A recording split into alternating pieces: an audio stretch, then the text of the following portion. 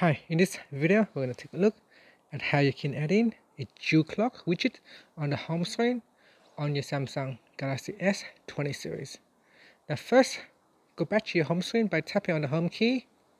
Then you want to go to the home screen page that you want to add in the widget.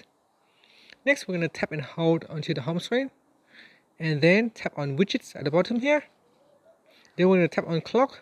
If you do not find clock, you may need to swipe across to find it, and then tap on clock, and then tap on Jewel clock widget, tap and hold, and then drag it out and let go.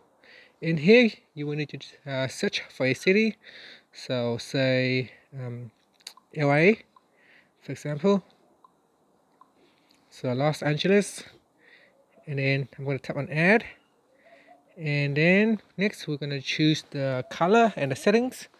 So here you can change the city as well if you wanted to. So in general, you can tap on change, and here we can change the city, and then tap on change, and here you got the background colors in white or black, and you can also set the background transparency of the widget.